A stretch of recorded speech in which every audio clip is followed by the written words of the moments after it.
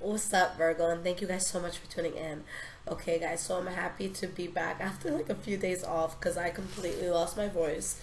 So I wasn't speaking for like a good 2 or 3 days. You can imagine that my family and people around me were very happy about that. But let's see what's going on with you guys in October 2018. Now, this is a general reading, guys. I definitely don't expect this to resonate for everybody, okay? But a personal reading always will. And you guys can always check your sun, moon, and rising signs because sometimes, depending on what's going on astrologically, that could resonate way more, okay? So let's see what's up.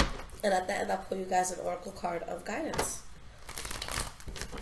Okay, what is going on with the sign of Virgo? Sun, moon, and rising sign, October 2018. What is going on for the sign of Virgo? Two of Pentacles in the reverse, balance. Dropping something in your life or making a decision that you needed to make in order to just find homeostasis in your life, okay? Find that equilibrium. All right. So we have your past, present,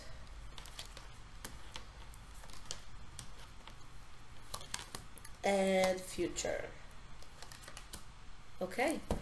So the energy that we have here, guys, is the Five of Swords. So it could be a conflicting situation, but there's two ways to look at it. There's one person who could be kind of like cowering down and shying away from the fight, or somebody that's standing there with their sword in the air willing to, get through it. But with the Tower card in the reverse, there's something conflicting that you actually dodge, you avoid. You don't move forward with it. Okay, and maybe there's somebody who's very bitter about the fact that you don't want to move forward with it, but it's just something that was blocking blessings for you and something that you have to let go of, okay? Now, going into your past, guys, the first card that you have is the Four of Swords. So this is a card about kind of being at a standstill, taking a hiatus, and really wanting to meditate on where you are in life and what the best path is for you to move forward, and thinking about that next move forward, all right? Two of Pentacles in the reverse. Knowing that there's certain things in your life that you have to drop to get balance, knowing that there's a decision that needs to be made to get balance. And with the Judgment card, this is just a very powerful time because you guys know that there's something that needs to be done in regards to finding balance. And at this point, you're just looking at the whole situation. You're really taking a step back and saying, okay, is this good? Is this bad? Is this insanity? Will this help me in any way?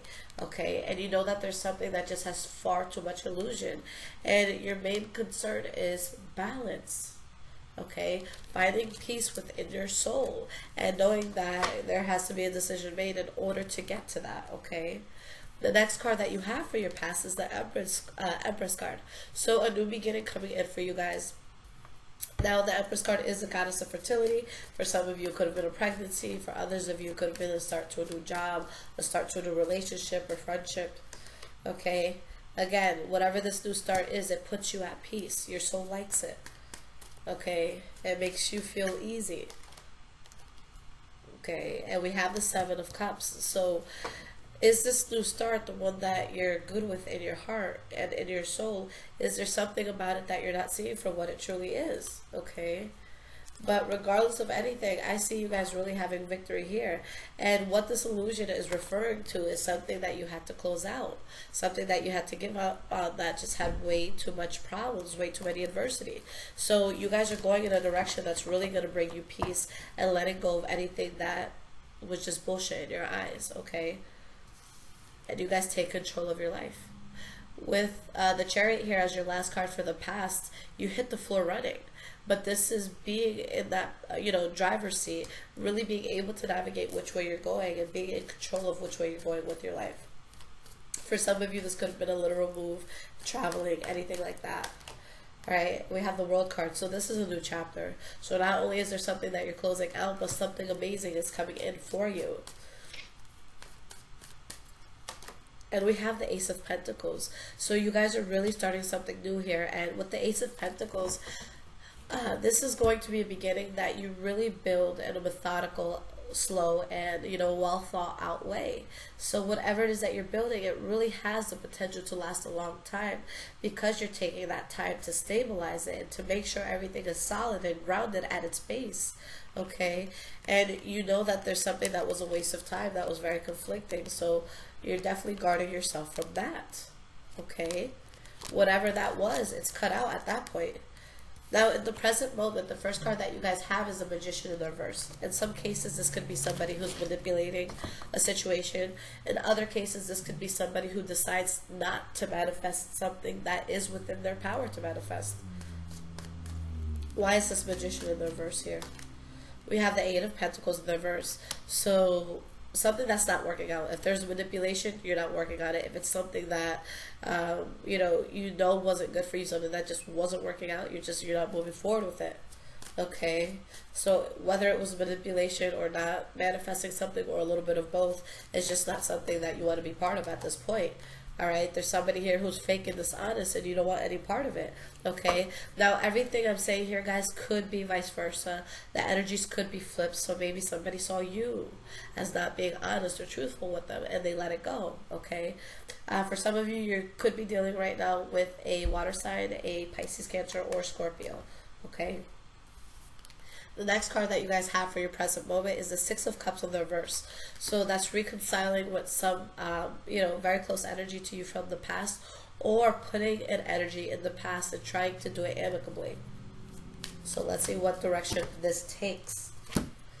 All right, we have the Knight of Pentacles, okay, in the reverse. So there's something here that you guys decide to put in the past. You no longer want to go towards it. And the fact that you do that, you have strength, resiliency, blessings coming in. With the Wheel of Fortune, that's literally a feeling of winning the lottery. Not saying you're going to win the lottery, but you're going to feel so good about this. Life is taking a very positive turn because you were able to really stand up to something that just wasn't serving you. Okay. Lastly, we have the Knight of Cups in the reverse. Some of you could be dealing with the Pisces, Cancer, Scorpio with this card, but this is a card about somebody who could be promiscuous, or somebody that's just emotionally, very scattered and all over the place. Why is this Knight of Cups here in the reverse? All right, this wanted to pop out. So we have the Seven of Swords here. So somebody could be keeping secrets. Maybe they're saying more than one person in a romantic relationship, but this is being seen as a waste of time and effort. Okay, but still, I see you guys seeing it for what it is. If there was any sort of third party involved here, I feel that if the third party was brought in, with your doing, that you're letting that go. Okay, and if somebody else had a third party within a romantic relationship, that they're moving away from that in order to focus on this. Okay, so I do see things getting better, and something in your near future being let go of that just again isn't serving you. So why is this Ace of Cups in the reverse here for the future? We have the Queen of Wands. So for some of you, could be a fire sign, Leo, Aries, or Sagittarius that you're letting go of,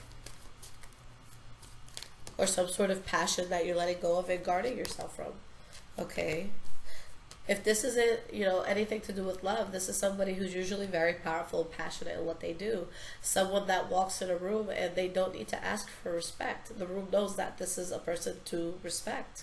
Okay, so it could be someone just with a very strong and influential sort of aura or energy about themselves, or just something or person that you actually just have to let go of. Okay, but there's so many losses coming with this. For some of you, maybe you were suffering monetary losses because of this.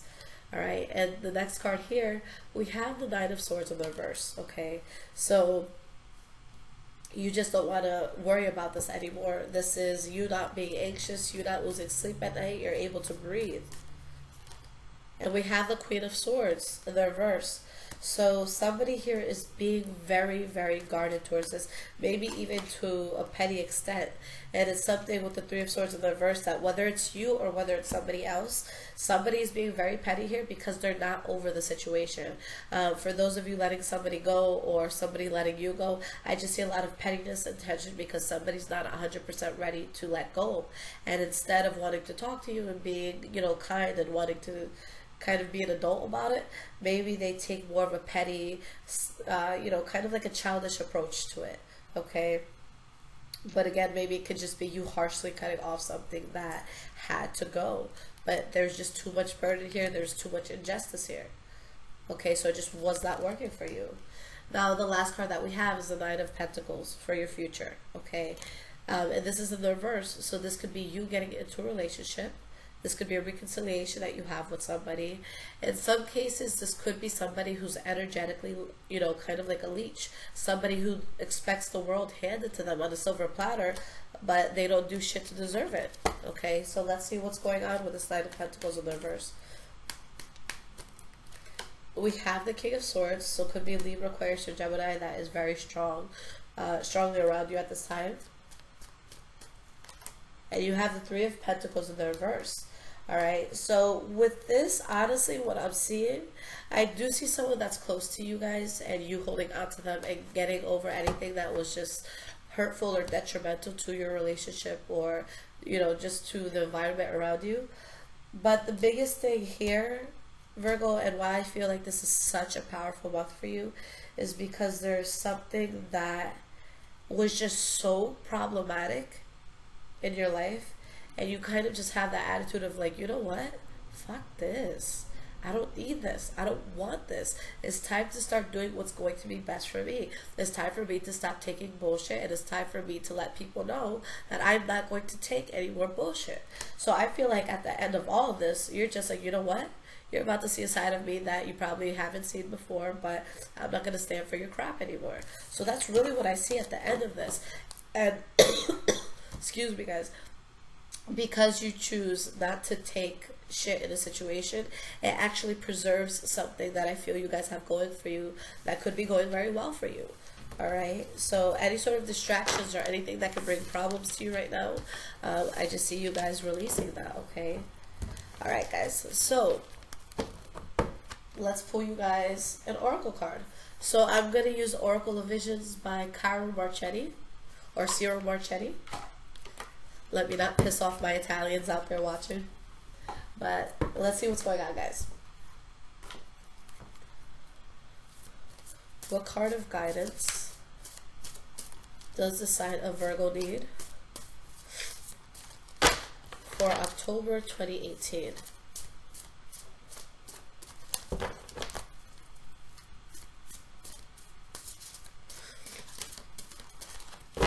Let's see what falls out for you guys. I always try to shuffle this the best I can because, as you can see, these cards are huge and my hands are not. Okay, there we go. Okay, so we're going to talk about the energy first, and then we'll talk about the card that popped out for you. Now, I bought this oracle deck because the pictures just spoke to me, and it's just so beautiful. This is my favorite artist when it comes to tarot. But this is what your card looks like, okay? For anyone into numerology, this is the number 10. So let's see what this card is talking about. I'm just getting acquainted with these cards because they're brand new, guys. So let's see what's up. Let's learn together.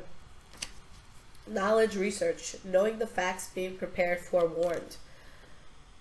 Okay, part of the process of assessing a situation is the use of intuition and psychic gifts, but some circumstances may merit a more analytical approach.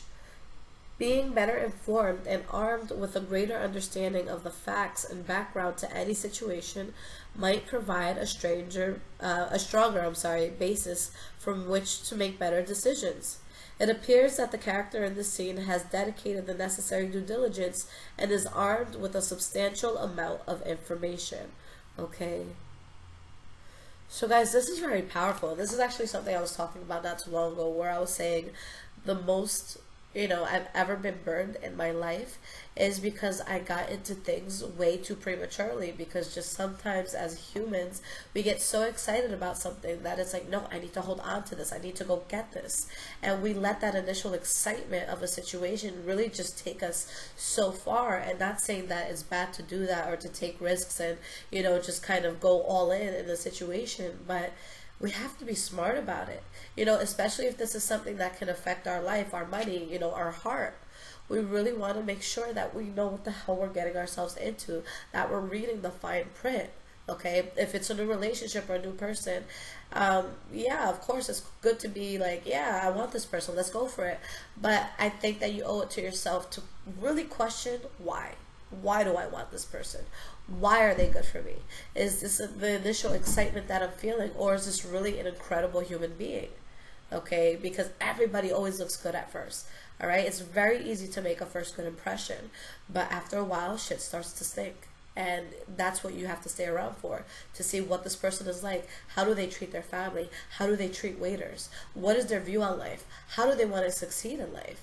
Are they ambitious? Are they going to help you? Are they going to bring you up? Are they going to put you onto new books and new things? You know, is this person going to bring nourishment into your life? Okay, so you guys have a situation, whether it's with a boss, a lover, you know, a new job that you want to go towards, anything in your life, do your due diligence. Make sure you know what the hell you're getting yourself into before going fully into it, okay? Now, for the card of guidance, we have number 51 here. Okay. So let's see what this is all about, Virgo.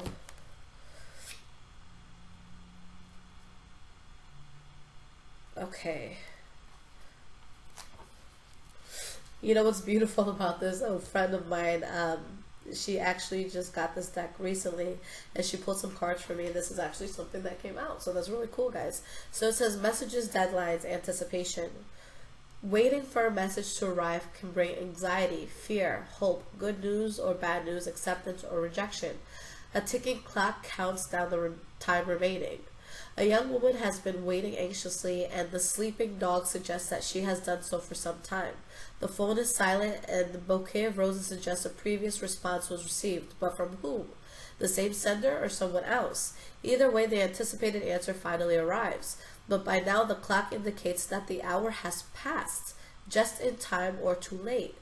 The process of waiting for a response isn't merely one of passing the time patiently.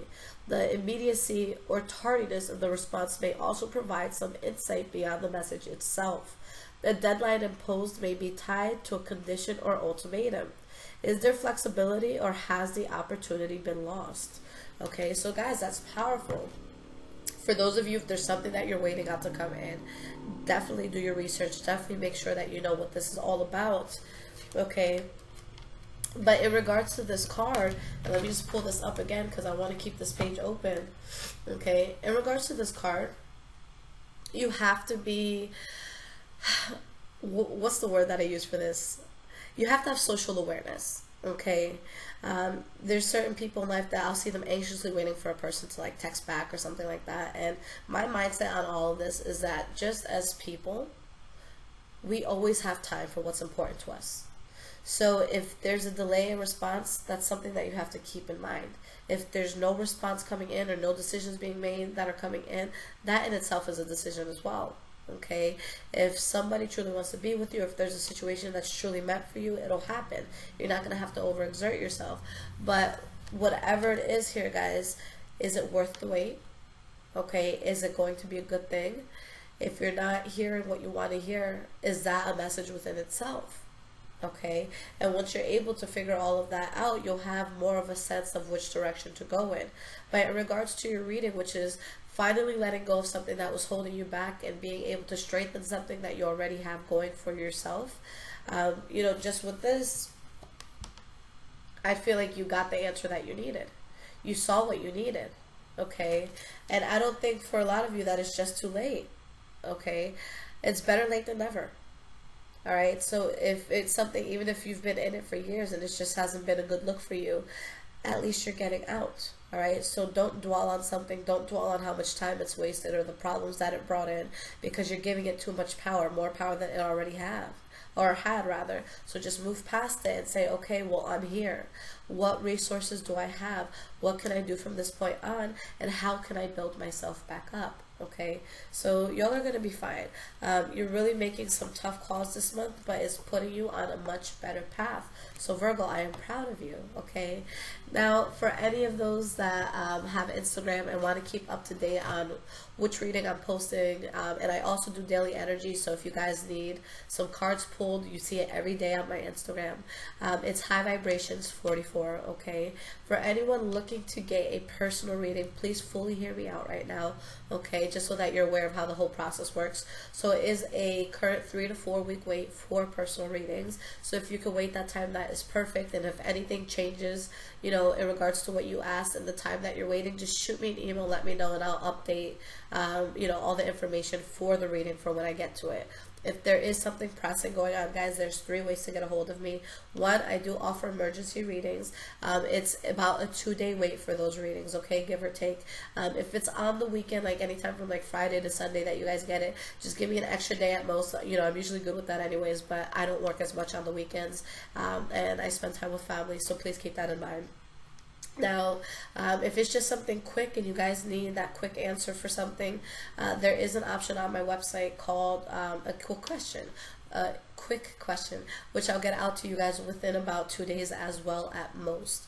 Okay, so, you know, Lissette, should I wear this dress on Tuesday? Something like that. And I'll just give you your yes or no answer, or just whatever it is that you're asking me. I'll send you the answer in a video format, okay? Now, the quickest way to get a hold of me is through an app called Instant Go. Right now, it is only for iPhone users, but on that app, you can just ask me any questions that you have. Depending on how many questions you ask me, I'll send you an invoice. It's $10 per question. So after you ask your questions, I'll send you that, and once you send the payment, I will answer your questions. Now, it's not a video, you know, it's not as detailed as a reading would be, but you get your answer. All right, so if you just need a yes or no answer, or you need to know what's going on with somebody or what's up in your life, that's the quickest way to get a hold of me. So all the links I just spoke about are in the description, my website, Instant Go, all of that. And if there's any sort of reading that you guys need that is not listed on my page, please email me. I'm super open, as long as it's not anything like inherently evil that you're asking me to do, or you know, doing anything like a medium would do, like speaking to the deceased. That's just not an area I want to get into. Okay, so anything like that, that's a little bit out of my range. But hey, if it's, you know, something that is morally fine and I'm not going into anything dark, I'm open. Okay, guys, so I love you guys so much. Thank you for liking, for subscribing, for just tuning into my channel. You guys have always been awesome, and again, I know that your birthday month or months just passed, so I really hope that was good for you guys and that you're enjoying your October. Happy Halloween, guys. Take care.